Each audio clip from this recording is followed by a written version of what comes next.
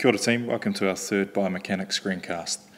Today we're going to be looking at inertia, maximising ground forces, and then we'll briefly introduce qualitative analysis, which is really important when it comes time to analyse our squash serve up at Club Calburn in a couple of weeks' time.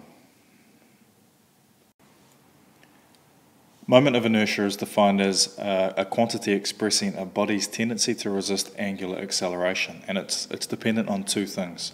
First of all, the length of an athlete's body parts and their ability to flex and extend certain body segments at the correct time when executing movement skills. The second is the length of striking equipment used in the physical activity itself, as striking implements are an extension of body segments. For example, a squash racket that you're holding in your hand. Longer levers are slower and require more effort compared with shorter levers, but allow greater speed at the end of the lever arm. So this increases the force which can be imparted to projectiles when throwing and striking objects.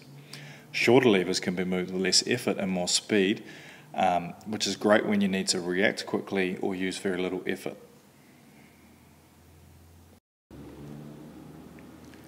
This image illustrates the idea of moment of inertia using a broom handle. When the mass is more concentrated around a spin axis, identified here, the stick is very easy to twirl and doesn't require much force at all. However, when the mass of the broomstick is distributed away from the spin axis, shown here, the stick is harder to twirl and requires a lot more force. Applying moment of inertia to a sporting situation is easy. Take the St. Louis Cardinal here.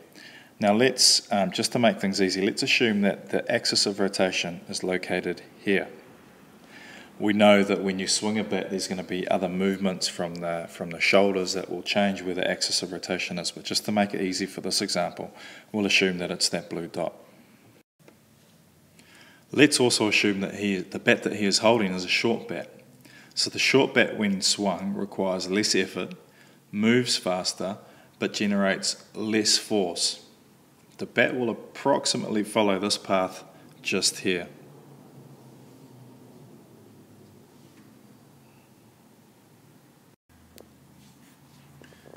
Now let's increase the length of the bat here. So let's just make this bat a little bit longer. Alright, doesn't quite look like a bat, but that'll have to do. When he holds a longer bat, the swing takes longer to complete, it requires more effort, but it generates more force than the short bat. It'll follow approximately this path here.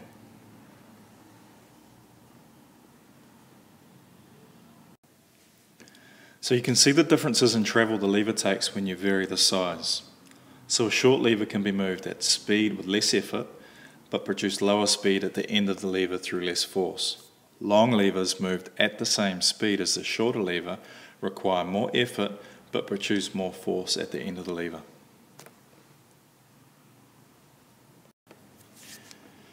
Newton's third law states that for every action there's an equal and opposite reaction. This principle is used by players when accelerating and decelerating. As their legs push against the ground in a certain direction, the ground propels their body in an equal and opposite direction, allowing them to move. The direction and magnitude of that force can be enhanced by players learning how to lower their body towards the ground and developing the necessary flexibility and strength to push into the ground in a more horizontal direction. Also, by having quick footwork, you can generate a number of successive forces in a certain direction by having a larger amount of foot contacts.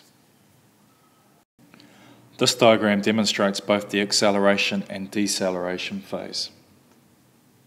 In the acceleration phase, as the player is running forwards, ground reaction force is applied behind the player's line of gravity.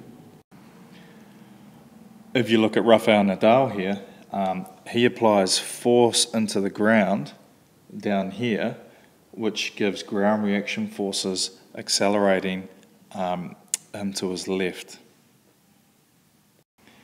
Then if you look from frame A to B, short steps allow the body to reposition itself quickly and apply different ground reaction forces when the player wishes to change direction. In the deceleration phase, as a player is running forwards, ground reaction force is applied in front of the player's line of gravity.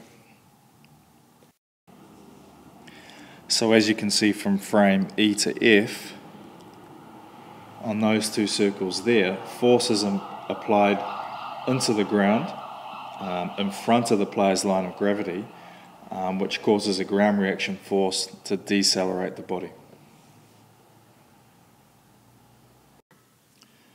So essentially the critical features here of the acceleration phase are short, sharp steps to generate a large number of foot contacts.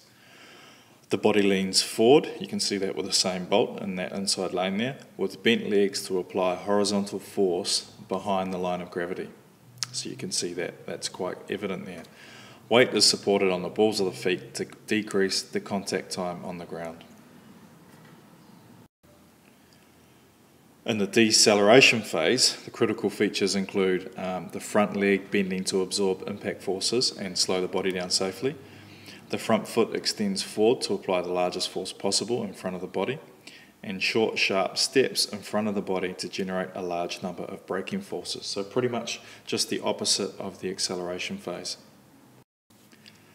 And we may just have a closer look at Usain Bolt running his 100-metre world record on the next slide. At this point, we're briefly going to introduce qualitative analysis. This will carry on for the next week or so, particularly when we start looking at how we're going to be analysing our performance in the squash unit. So qualitative analysis is the evaluation of movement technique and can be used to improve performance in sport, industry or everyday life. Movement is analysed using a number of methods and requires integration of many sport sciences for effective analysis and diagnosis of technique. Pause the video now, take a look at these 6 factors here and see if you can describe what roles you think each of the factors play in qualitative analysis.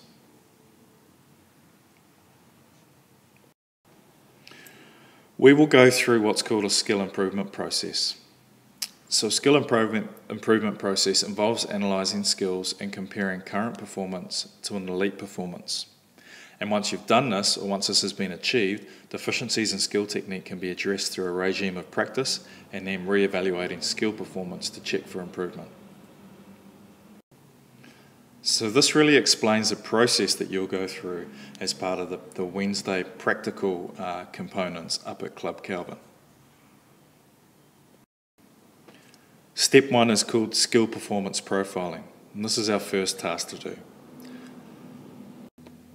After selecting activity, ours is squash, you then gather information about the skill requirements of playing that sport and elite performance. You then break down activity into its core components, for example, attacking, defensive footwork, teamwork, tactical. Then you'll divide the core components into the individual skills necessary and identify the main purpose or objective of each one. Finally, in this step of the process, you'll break down individual skills into phases and identify the key points needed to be successful in each phase, creating a method of assessing each aspect. So that's it for today.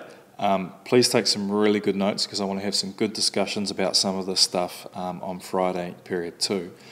We probably won't touch too much on the qualitative analysis, but it's really important coming through in the coming weeks that we have a good grasp of what this is and how we're going to implement it with our squash unit, okay? And we probably just touch on it a little bit on Friday.